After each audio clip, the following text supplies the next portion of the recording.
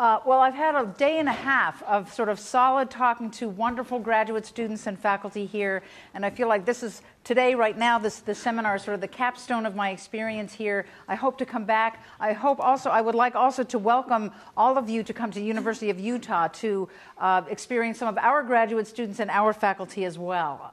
We're not very far away, just down the road, and I think it would be rewarding for you guys and rewarding for us. Today is sort of I don't know how many of you went to my talk yesterday, which was mainly about broader impacts and public engagement, but today what I'd like to do is to talk to you about and kind of summarize the research that I've been doing over the last, I hate to say it, 35 or 40 years. This is me at the beginning of my research career, where I was really sort of wondering about things in tropical rainforests, how I might come to carry out ecological research in tropical rainforests that would be meaningful for me and hopefully to provide some knowledge, some ways of knowing of a part of the rainforest, which at that time was very, very poorly known. The forest canopy was called The Last Biotic Frontier by Terry Irwin. It was a place where people hadn't really even climbed into or discovered. But since then, over these 35 years, I and my students and colleagues, I think, have made some progress in terms of understanding the complex interactions, the species, the transfers of nutrients, and the interactions that go on in tropical cloud forests, especially forest canopies. And as I climbed into forest trees, what I sort of decided my work would be is answering this question: how do canopy communities function in the forest, and how does their presence affect the forest as a whole? So what I'd like to do really is sort of use this opportunity as kind of a retrospective of a lot of the work that my students and I have done. And I'd like to, sort of the first part of the seminar, I'd like to talk to you about the work that I've done in primary forest canopies, focusing on first the composition and biomass of canopy epiphytes, and secondly, some of their ecosystem functions that we have documented. In the second half of the seminar, I'd like to think about disturbance and recovery. We're all aware of disturbances in tropical rainforests, and so I'd like to sort of present this in a progressive way, first starting with disturbance and recovery at the branch level, then at the forest level, and finally at the sort of ecosystem/global level. I'll just acquaint you with the two field sites where I've done the most of my work. One of them is in Monteverde, Costa Rica, right along the Central Cordillera, where you get this amazing cloud forest with lots of mist and fog and wind that is a primary sort of climatic driver of that forest. And secondly, in the temperate rainforests of Washington State, on the west side of the Olympic Peninsula, where you get just massive accumulations of epiphytes and dead organic matter in the canopy as well. In both the temperate and the tropical rainforest canopy, when you go up into the canopy, you're really experiencing a very different world than what you experience when you walk around on the sort of dark, damp, windless forest floor. Rather, in the canopy, you experience much greater extremes of temperature and relative humidity, much greater amounts of wind, and really much more the atmosphere is sort of an open field than what you find on the forest floor. And for these reasons, that is the differences in microclimate, as well as the different architecture of the substrate itself in the forest canopy, that is plants growing on these tubular branches that is sort of suspended in three-dimensional space. There have been a huge number of plants and animals that have adapted their lives and their life cycles and their lifestyles to accommodate these different degrees of microenvironment and canopy substrate. So we have literally thousands of species of vascular and non-vascular epiphytes and an accompanying very large diversity of vertebrates and invertebrates. One of the things that you encounter in tropical cloud forests and temperate rainforests that I find, for whatever reason, I do not know why I find them so intriguing, but canopy soils have sort of struck in my heart and my mind as an area of research to find out about these soils. They're really comprised of the dead and decomposing live epiphytes that are perched on that tree. Basically, they die and decompose in place. They build up this organic matter, and they really constitute a histosol, an organic soil that occurs on the branches and trunks of basically every tree surface in these forests. My students and I have spent quite a lot of time in the early stages of my research trying to characterize and compare this canopy-held organic matter to the organic matter in soils on the forest floor. And just very briefly, the major sort of salient differences between the forest floor soils and the canopy soils are that canopy soils are much more acidic, 1 or 2 units of pH more acidic. They have much lower rates of nitrification, that is the conversion of ammonia to nitrate.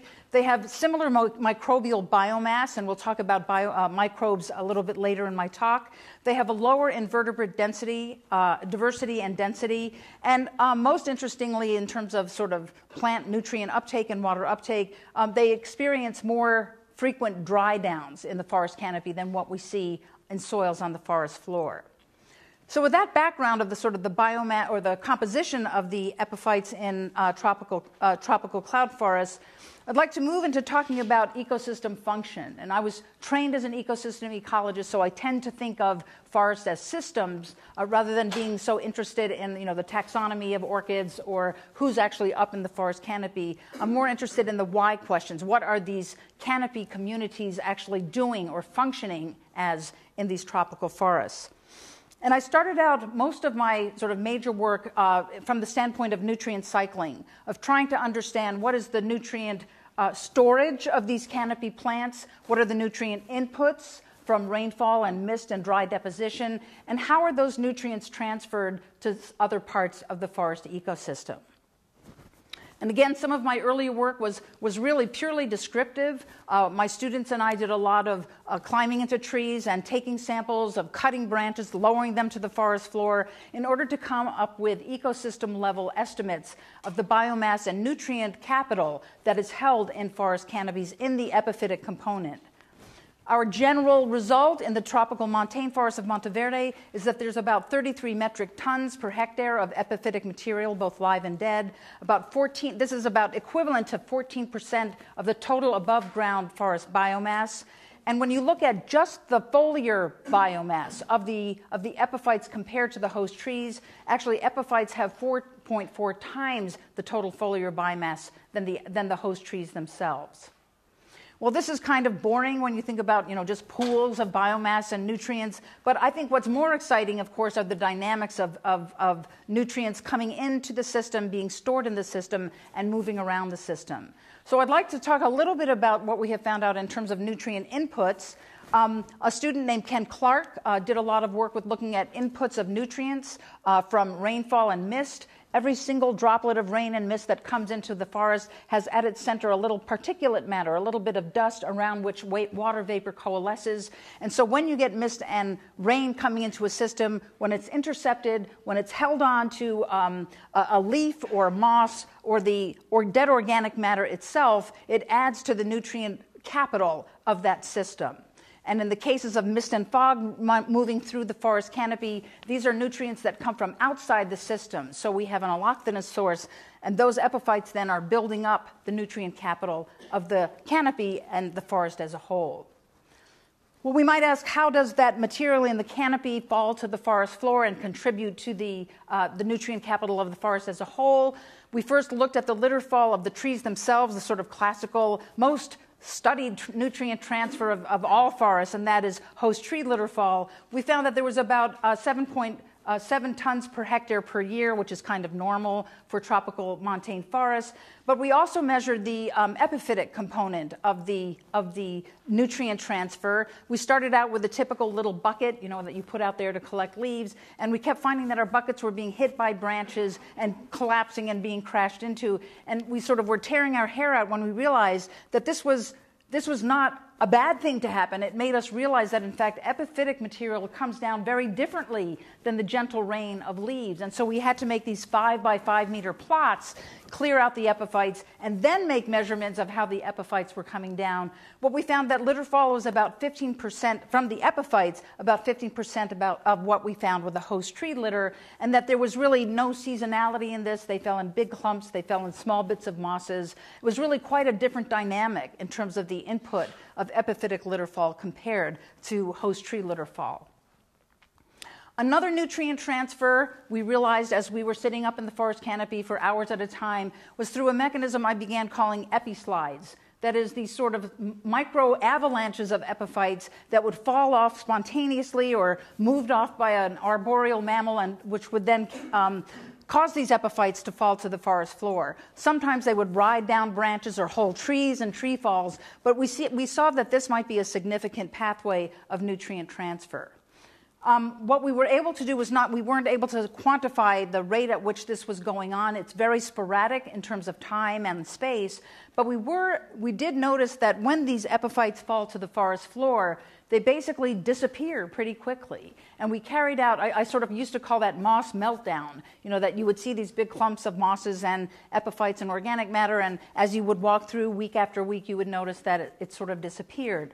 So we carried out a study where we looked at the rate of disappearance of these fallen epiphytes. We took patches of epiphytes that had recently fallen. We marked them. And this is sort of a demographic. This is the percent of plants alive over a stretch of nearly 3 years. We found that about 40% of them died and disappeared within about 6 months, which is a pretty rapid turnover. Only about 7% lasted for more than 2 years. So clearly, this pool of nutrients and carbon, of biomass that's accrued through the interception and retention of atmospheric nutrients then are falling to the forest floor at some rate, decomposing, and those nutrients then are available for uptake by terrestrially rooted plants.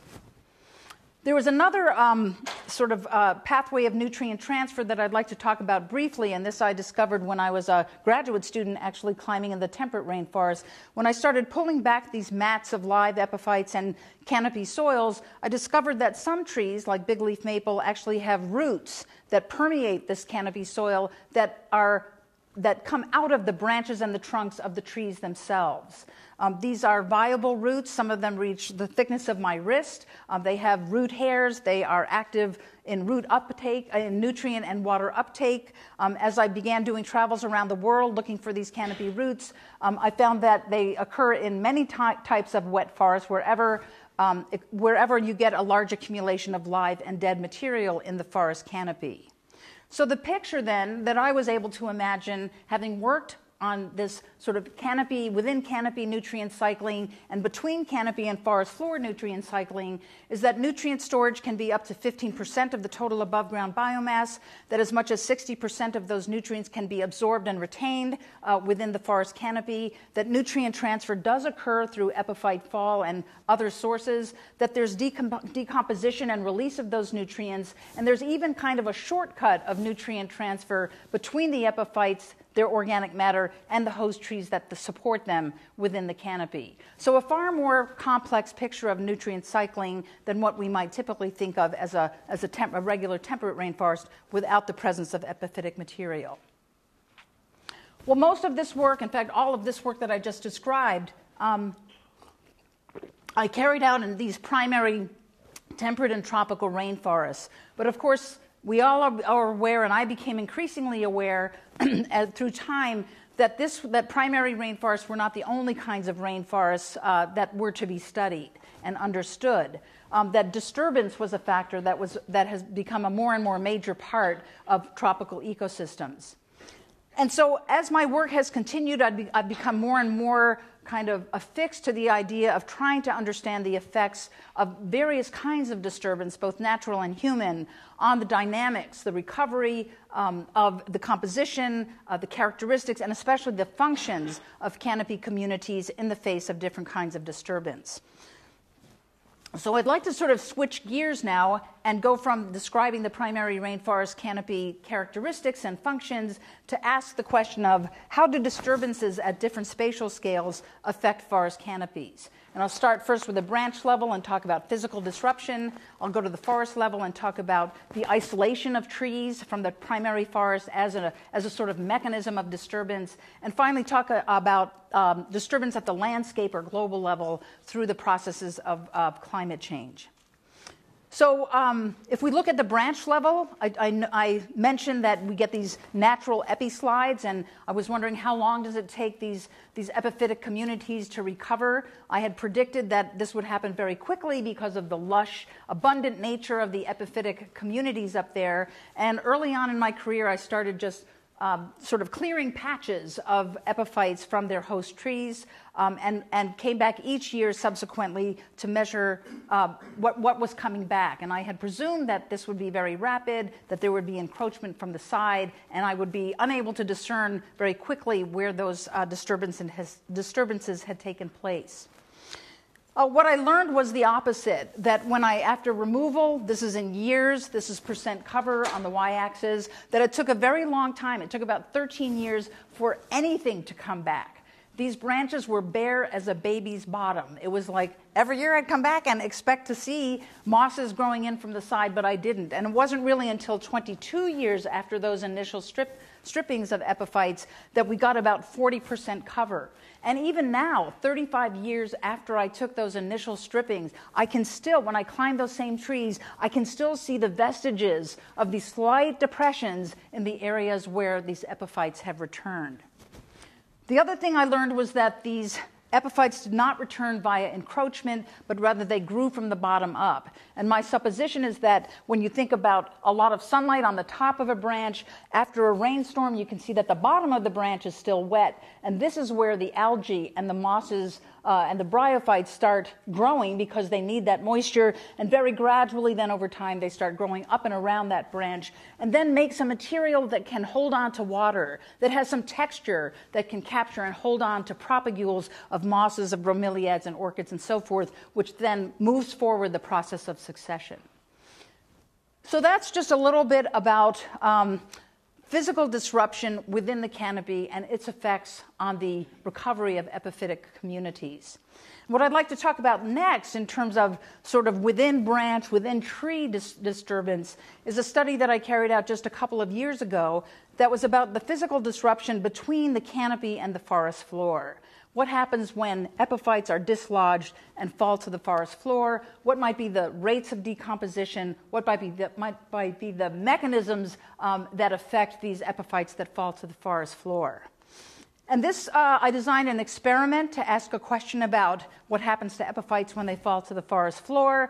I hired an arborist who cut down whole limbs of these big leaf maple trees in the Olympic rainforest. We then cut them into segments, we can see over there. We labeled those, and we set up an experiment where we had the opportunity to compare a number of treatments. And I'd like to just go through these treatments to describe what we set up in order to understand the processes of response to this disturbance.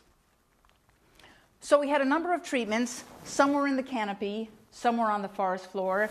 The replicate was really a 75 centimeter chunk of these branches that had living epiphytes and dead organic matter coating them. We had some in the canopy, some on the ground. Some of the canopy replicates were attached to the branches. That is, they were the true controls. We hadn't done any cutting of those. Those were truly attached controls. So those we called canopy attached. We also have a set that we called canopy severed. That was a segment of branch that we then took back up to the canopy and tied up into the canopy so that the canopy attached and the canopy severed were experiencing the same microclimate.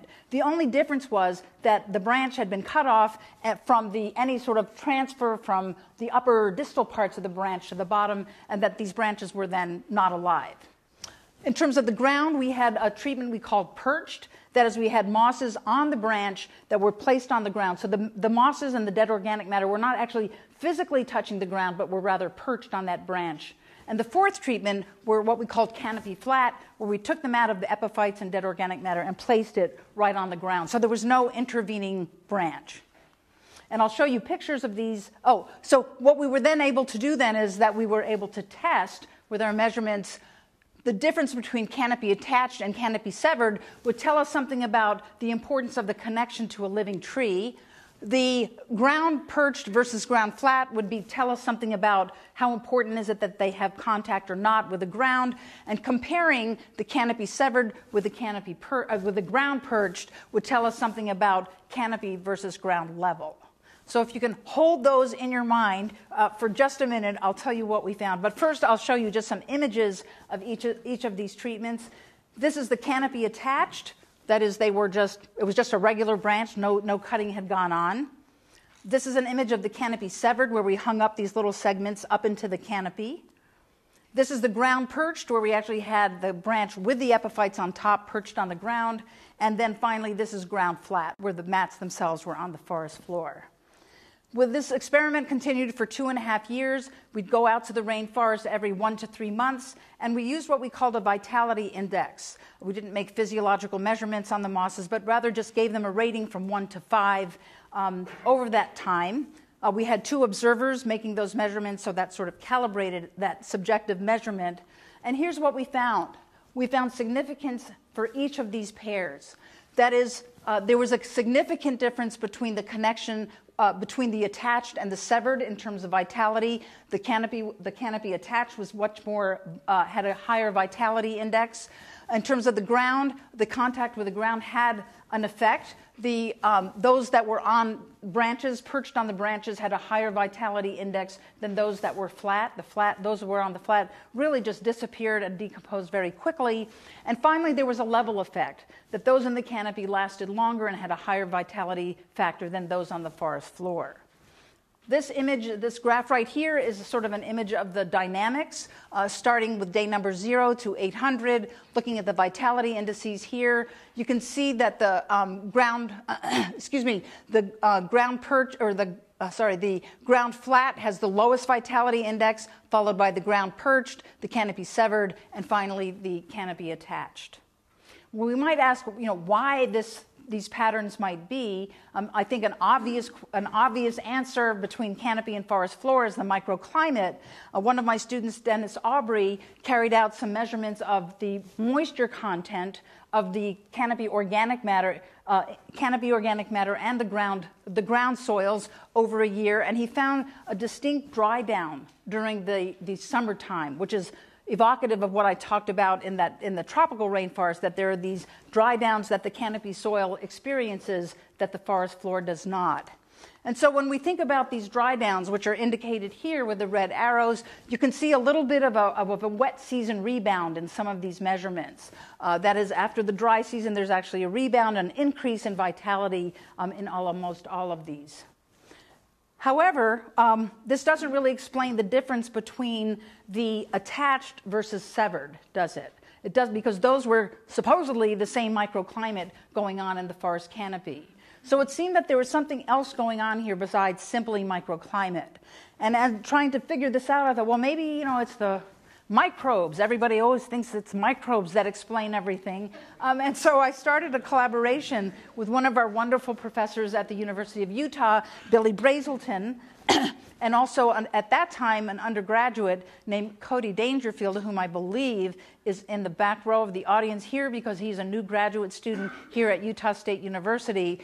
And our little group of 3 then, did a comparison of the microbial communities in the samples that we had: the canopy attached, the canopy severed, the ground perched, and the ground flat.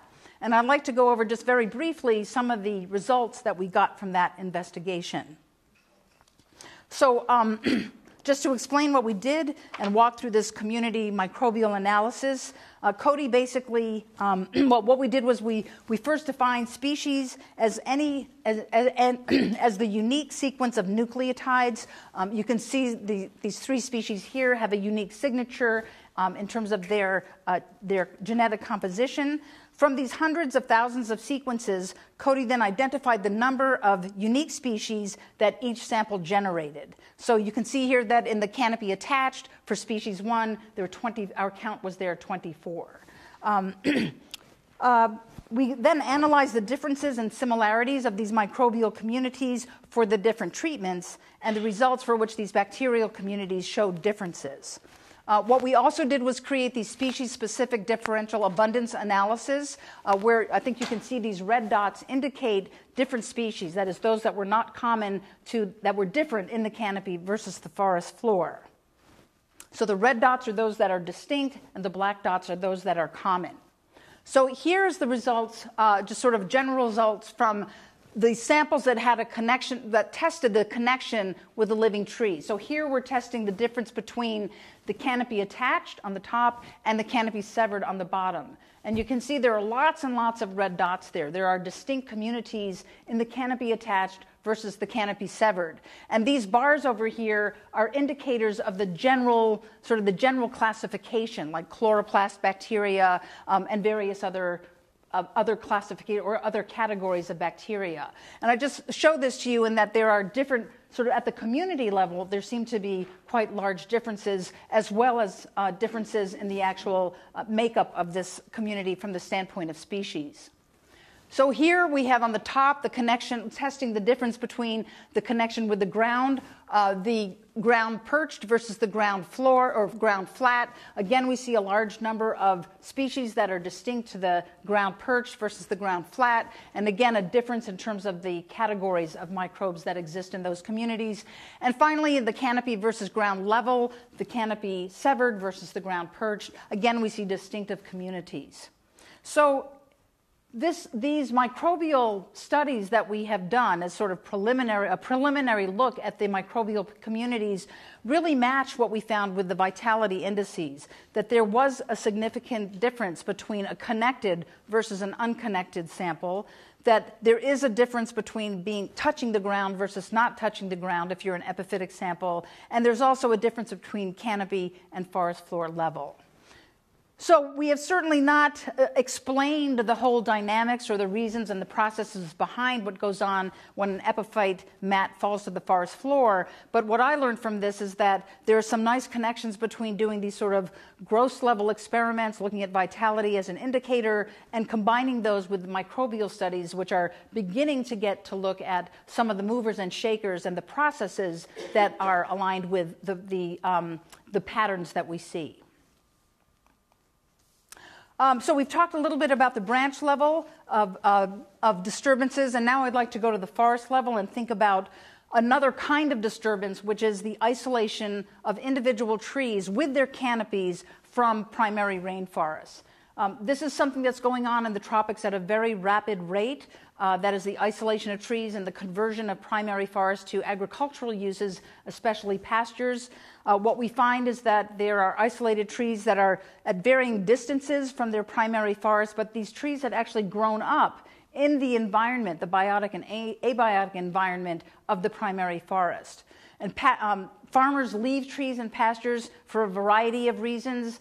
Bill Haber and Cecilia Harvey actually did a survey of farmers asking them why they leave pasture trees, and the answers range from the fruits, medicinal plants that they harvest, shade for their cattle, aesthetics, and sort of spiritual values to have trees around. So for all of those reasons, there are existing these fragments that have been shrunk down to a single tree. And one of my questions was, how might these relic tree canopies maintain ecosystem function in montane landscapes? That is, I talked in the very first part of my talk about all the ecosystem functions that these epiphyte communities perform in primary untouched forest ecosystems. And my question is whether those ecosystem functions might persist in these isolated trees as well.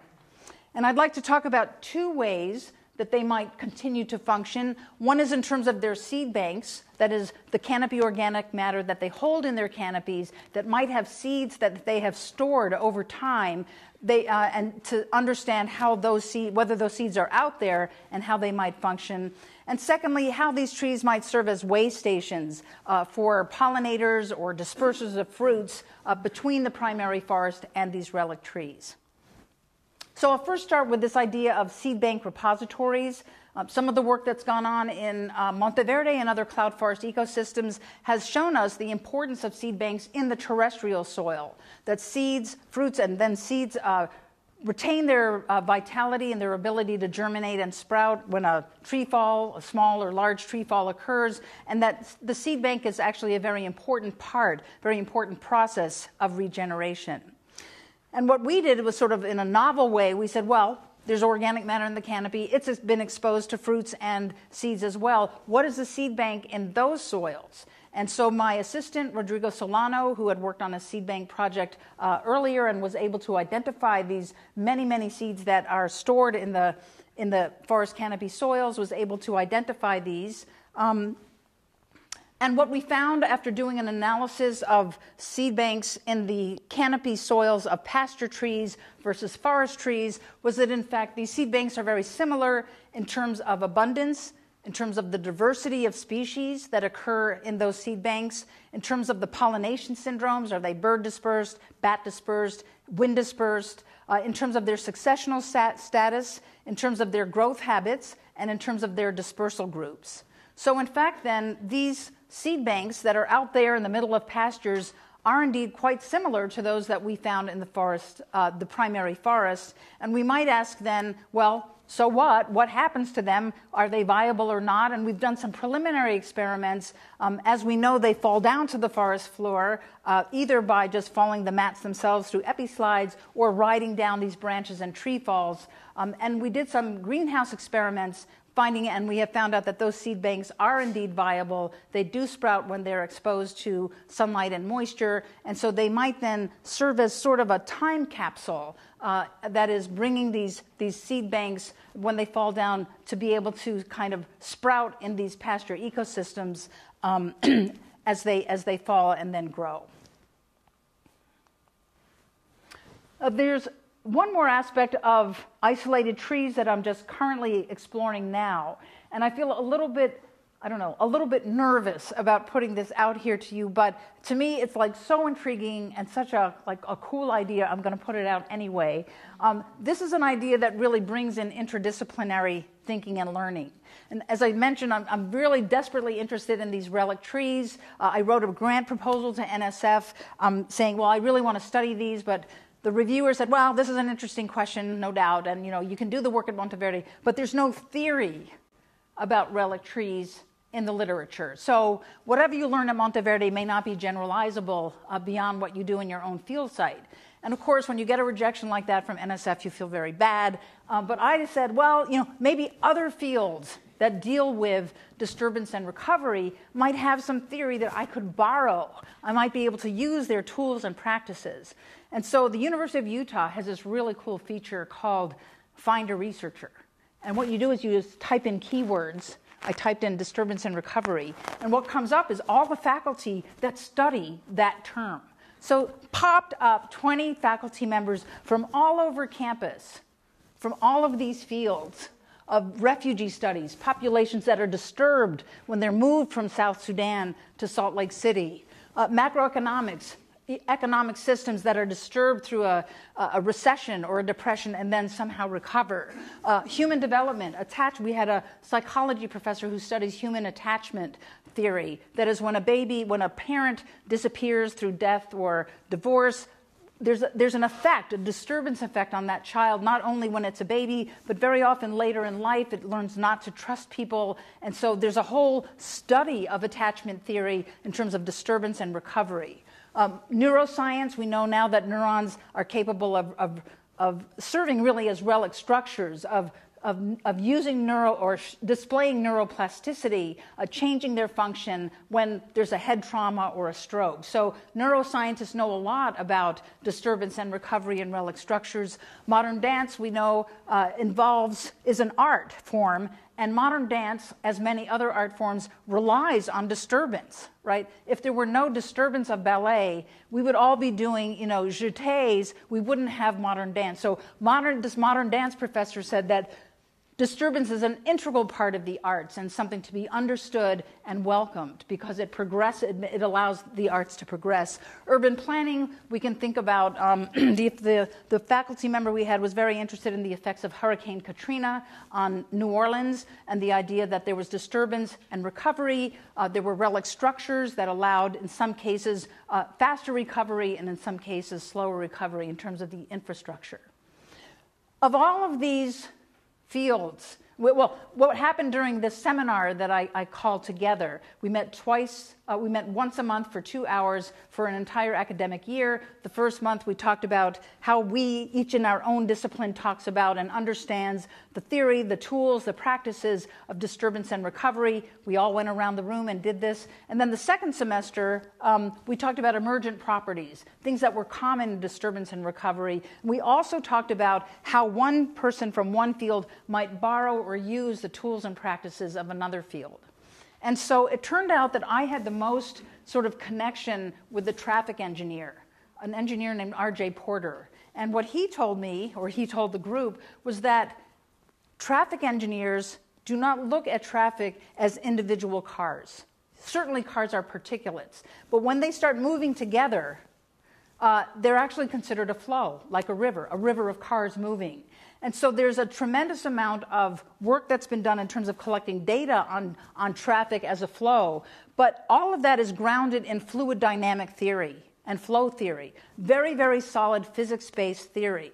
So traffic engineering then has a whole body of theory behind it in terms of measuring the flow of individual units from one place to another, which is really what I was interested in trying to understand the movement of birds from the primary forest to that relic tree. And I realized that instead of just counting one bird after another, the way I was used to doing it, which way, bird ecologists look at it, if we could think of that bird movement as a flow, we might be able to use some of the theory, some of the tools and practices that civil engineering and traffic engineering have given us. So the predictive power of using fluid dynamics and flow theory allows R.J. Porter and other traffic engineers to predict and to mitigate and model the movement of those individual entities in space and time.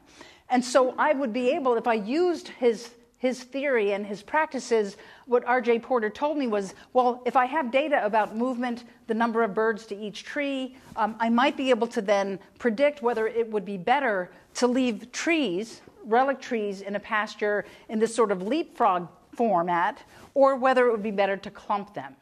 And so right now we're sort of putting together ideas in terms of how we might take the theory, the tools, and the practices of traffic engineering and relate them to how we can understand the flow of birds, of dispersers, and even of pollen or spores from one place to another within tropical landscapes. I told you I was sort of taking a risk in trying to put that out there. But for me, I think it's very practical. So one of my postdocs, Kimberly Sheldon, has now been working in tropical montane pastures in Monteverde. She's been recording the visits of birds to these relic trees and has found that, in fact, tree size, the larger trees, their epiphyte loads, and their relic status, relic rather than colonizing trees, makes a difference to the birds in terms of their movements from the primary forest out to these relic trees. The last thing I'd like to talk about is disturbance at an even larger scale, the landscape scale or the global scale. And the obvious sort of driver in disturbance at this scale is, of course, climate change. And this is something that's very important in tropical montane forests. Probably right after polar systems, tropical montane forests are the most vulnerable to climate change of any other ecosystem in the world. We're very concerned about changes in not only rainfall, the amount of rainfall, but also the amount of mist that's delivered. And in fact, there have been a number of papers that have relied on global climate change models that have predicted that the cloud surface shifts will be 200 meters upward in another 10 years, and there will be less mist during the Monteverde dry season during that time as well. So the idea is that as we get warming land and sea temperatures, we get this lifting of the mist that goes further and further up the mountain. And so what we see is that the trees and the epiphytes are going to be exposed to less mist over time. But being as old as I am, I don't even have 10 years left of tree climbing in me to understand and measure and document the effects of climate change on tropical montane epiphytes. And so I used sort of as a surrogate to try to answer the question of what is going to be the effect of less mist and fog, of higher temperatures that are going to be coming up. What is going to be the effect on these epiphytic communities? I used as a surrogate the altitude. That is, as we move from the lower altitudes to the upper altitudes, we get an increasing amount of mist and fog. So we can actually transfer or transplant epiphyte mats that we cut off and place on trees slightly lower down the slopes that are naturally exposed then at this time to less mist and fog. We first carried out some control experiments where we actually took mats of epiphytes, again 75 centimeters long. We took them from the top of the canopy, we took them down, we drove them around for a while, and then we put them right back into the same tree, and we compared our measurements of growth and productivity to intact mats that were adjacent to them. We found that with our measurements, which were leaf mortality, leaf productivity and plant longevity, that there were actually no significant differences between the control intact trees and the control mats that we moved around. So we realized then that the action of moving them around from one place to another did not have a negative or significant impact on these measures of growth. What we did find that there was, as we moved them to a mid-elevation and a lower elevation site that got progressively less exposure to mist and fog, that we found very distinctive changes in those epiphyte mats. This is a fresh epiphyte mat that was established at the beginning of the study, and this was the same mat about a little over a year later. I'll just show you one graph of all of the species combined. This is the months of the year on the bottom axis and the percent survivorship. The top line are the upper elevation epiphyte mats that were exposed to lots and lots of mist and fog. The red line is the middle elevation, which had slightly less mist and fog. And then you can see much lower survivorship with the black triangles, which were the lowest elevation that were subjected to the least mist and fog. And our results or conclusions were that plants whose mats were exposed to reduced mist input experienced lower leaf production, higher leaf mortality, and reduced plant longevity. So there appears to be, at least from these transplant experiments, a very negative consequence of what is predicted to be the climate and weather regimes that this tropical montane forest experiences or will experience in the future. So I guess sort of in conclusion, what I would like to say is I feel that I've been very fortunate as a researcher to be able to get in on the so-called ground floor of canopy research, of being able to get up into the canopy as one of the few people who were studying it 35 years ago, and to be able to carry out really purely descriptive studies, just what is up here, what is it doing to the rest of the forest, and to have that luxury of simply sort of basic question asking and answering. And I feel that although that time may be a little bit past, because now there are so many canopy studies, the area has attracted so many researchers, that early stage of discovery, I think, is really past us. But I think what it means then is that the researchers who are now moving into the canopy, like Jesse, who's doing some amazing work with canopy soils, and Bonnie as well, have the opportunity to build on what us as earlier researchers have produced. And I think that there are many questions that remain. I think that the landscape of forest canopies has shifted tremendously, both in a real way and also in a sort of urgent need for research in these kinds of ecosystems in terms of canopy composition, biomass, and especially function. And so I would say that there are as many questions that remain in terms of understanding the forest canopy, both within the canopy, both between the canopy and the forest floor, and understanding what this part of the ecosystem that has been so intriguing to me might afford researchers in the future. Thank you very much. I'm happy to take questions.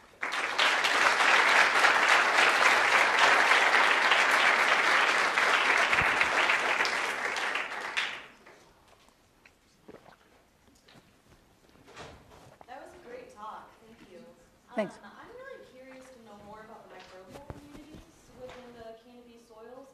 And with your first part of your talk, you discussed how microbial communities were distinct between your treatments.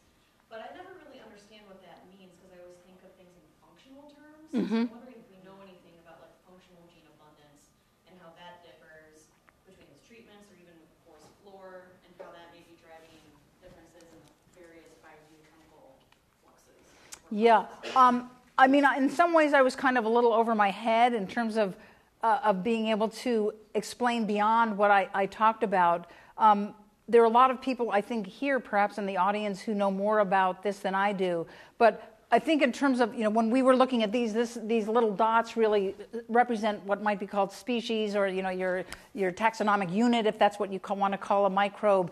And this was, I think, Billy's and Cody's attempt to try to get at the question you're getting at, which is, what is the function of all of this? And I have to say that in our own study, which we just published last year in Peer J, if you're interested in that article, I think we sort of got to the point of descriptive work, that we don't know what in terms of yeah, they're different, but so what? And who are the elements, and who are the shakers and movers, and who are the players in terms of determining that? We can look at the results of the microbial activities. That is, I can say, well, these guys on the forest floor decompose more quickly. Those on severed branches decomposed more quickly and had a lower vitality than those that were attached. And presumably that's related to the microbes that are up there. But there's a big divide in terms of understanding the patterns that we documented, the composition which we documented, but the process or the function, as you say,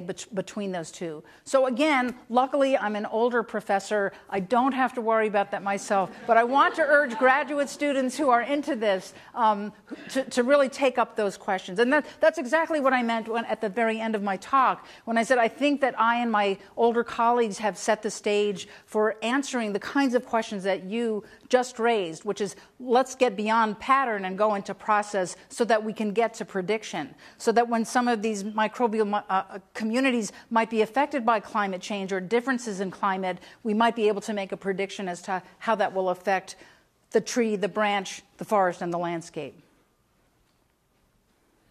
Yeah, in the back? Your application of fluid dynamics is fascinating, and I'm glad you brought it up. Oh, good. I'm glad there were no tomatoes there, yeah. It strikes me that bird movement among the relic trees would be more like I-15 at 3 in the morning than during rush hour. And the more dispersed the particles are, the less fluid-like Interesting. behavior. I wish R.J. Porter were here by my side. And one of the things he has said is that rivers can flow at different rates, but the theory behind it should still hold. And I think that is the power of his theories of fluid dynamics for explaining and predicting his traffic patterns. I don't know if there's sort of a lower limit in terms of, if there's a density limit in terms of when that theory and those predictions might break down. But that is something that I think would be very interesting to explore in conjunction with a traffic engineer like RJ. RJ and I actually put together a proposal for NSF to bring together those theory, tools, and practices from civil engineering and my biological, ecological questions about relic structures.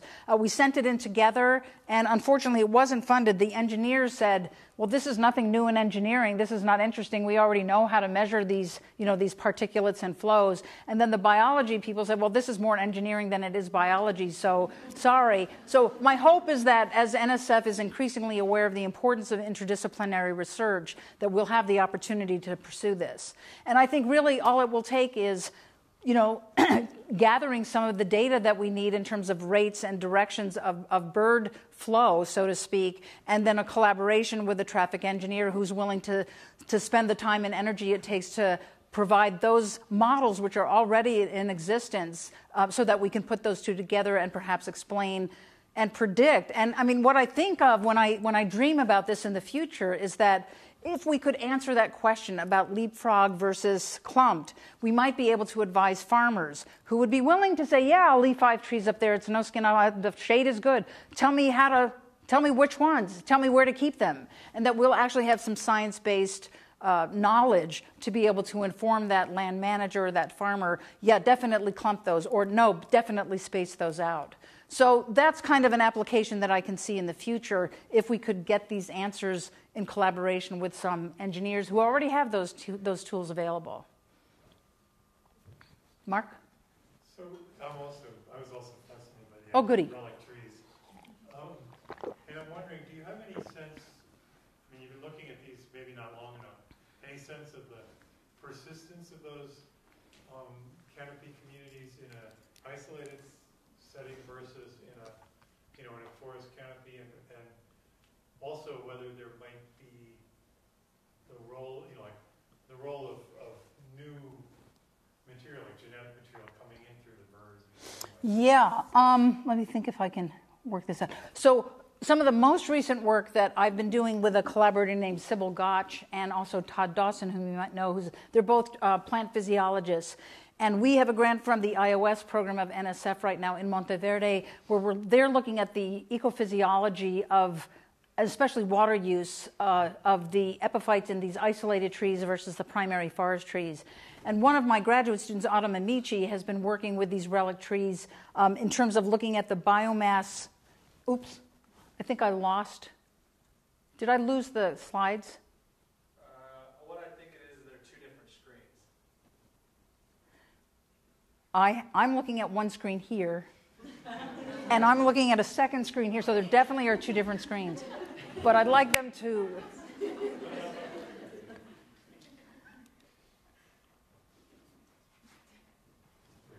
Okay, but now I have to go to the bottom of the last slide, like near the last slide. Can I do that? Yeah. I really do have an answer here.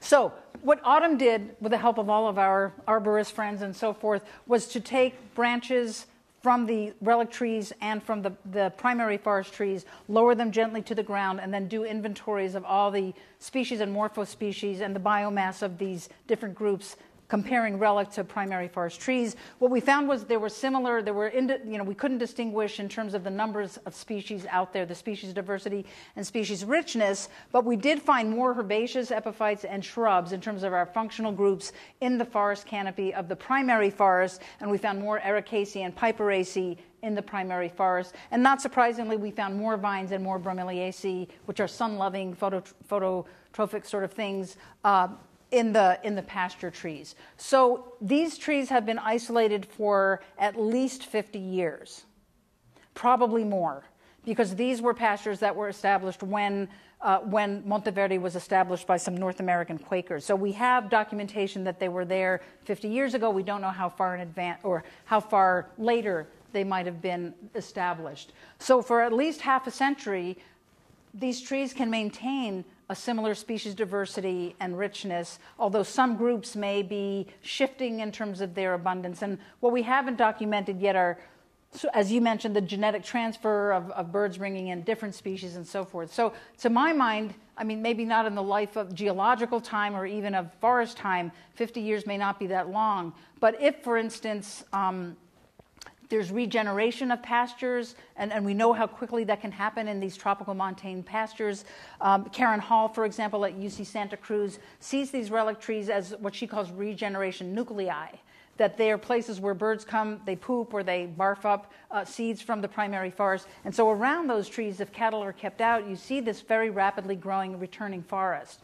So if the epiphyte diversity can hang on until that forest increases, and along with that canopy seed bank I talked about of the regeneration of those host trees or those terrestrially rooted trees, then I think a case could be made that these relic trees are not the, quote, living dead, which Dan Jansen called them, but rather they're repositories of biodiversity and potentially ecosystem function for the future.